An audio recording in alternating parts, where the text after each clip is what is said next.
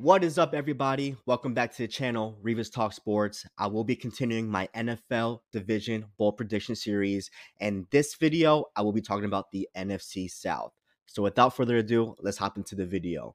So the first team that I want to be talking about is the Atlanta Falcons, and my bold prediction for this team is that Drake London will get at least 1,000 receiving yards. He is such a super talented wide receiver who was drafted in the 2022 NFL Draft, and unfortunately, he's had to deal with subpar quarterback play.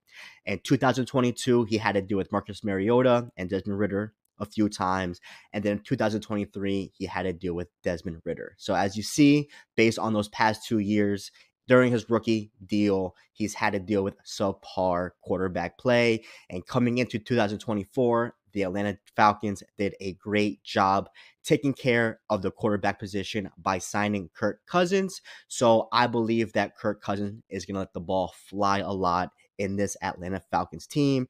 And they also have new offensive coordinator, Zach Robinson, who was part of the Los Angeles Rams offensive coordinator, and which he helped Puka Nacua set a historical rookie season. With Kirk Cousins, he's had at least one player that had 1,000 receiving yards in every single year, whether that was Adam Thielen, Stephon Diggs, and Justin Jefferson. And I believe he will continue that trend with his new wide receiver one in Drake London. So Drake London, he will get at least 1,000 receiving yards this upcoming season. Now, the second team that I want to talk about is the Carolina Panthers. And me personally, I think they're going to win more games in 2024 than they did last year. The Carolina Panthers did a great job taking care of the offensive line during the offseason. They took care of the left guard position and right guard position. So I believe they will protect Bryce Young a lot better this year, in which the Panthers did give up the second most sacks this past season. So when your team is giving up a lot of sacks, it is very hard to get the offense going and get the ball rolling a lot. And I think the Panthers did a great job in free agency. And I also think they had a solid draft class in which they got Xavier Legette, Jonathan Brooks, and so on, especially Jontavian Sanders, who was the second best tight end in the NFL draft. So by the Panthers surrounding Bryce Young with great talent, they have Deontay Johnson, Adam Thielen, Xavier Legette. They also have Jonathan Mingo. And at the running back position, they have Hubbard, Jonathan Brooks, Miles Sanders. They took care of the offensive line. So I think the offense will be a lot better. And what people don't realize is last season, even though the Panthers weren't a top team, they were pretty subpar. They actually had a top 5 passing defense, and defensive coordinator Evero did a great job scheming that pass defense. So I believe they will continue that trend as the secondary is intact. Yes, they did lose Brian Burns. They did lose Luvu, but they did get Jadeveon Clowney. I don't think he's going to be at the Brian Burns level, but I believe he'll be a great rotational piece on the edge position. But the secondary is still intact. I believe defensive coordinator Evero will still continue to have the Panthers be a top 5, top 10 passing defense. And as far as the offense, they surrounded Bryce Young with great offensive talent and took care of the line. So I do believe that the Panthers will win more games in 2024 than they did last year. Now, the third team that I'm talking about is the New Orleans Saints. And unfortunately, this was very hard for me to say this, but I think they will miss the playoffs for the 4th year in a row. Me, personally, I think the NFC South is going to come down to the Buccaneers and the Atlanta Falcons.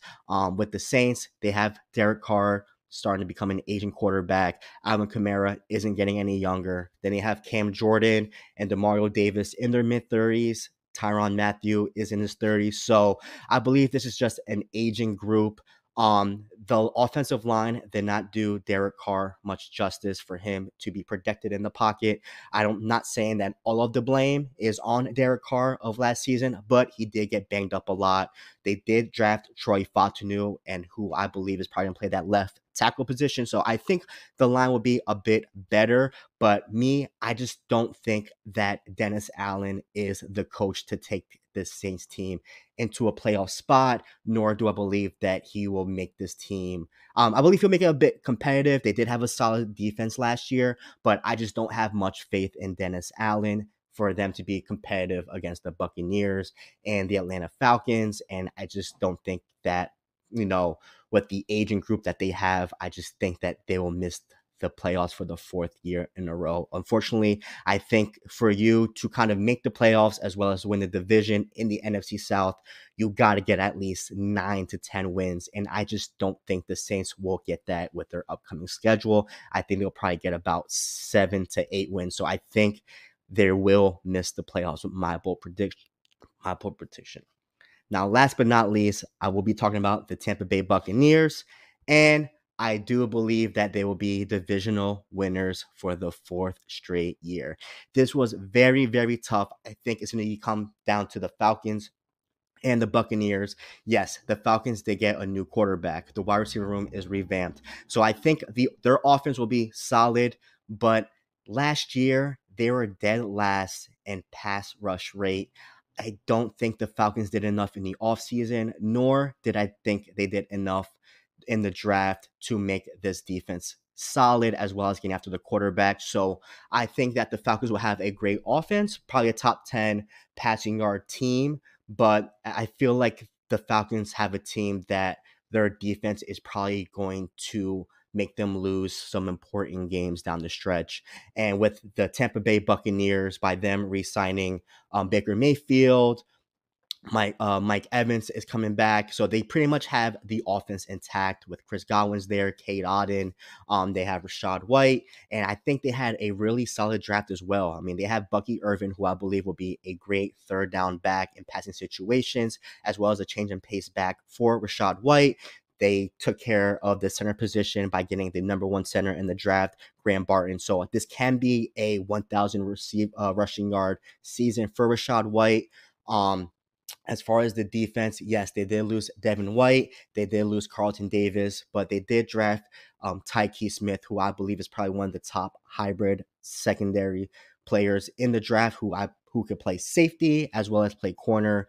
They did get Jordan Whitehead. So I think this team is intact. I think Todd Bowles is going to do a great job getting the defense back in the playoff mix. And I do believe that they're going to have this running back mentality. And I honestly trust the Buccaneers defense than I do with the Falcons defense.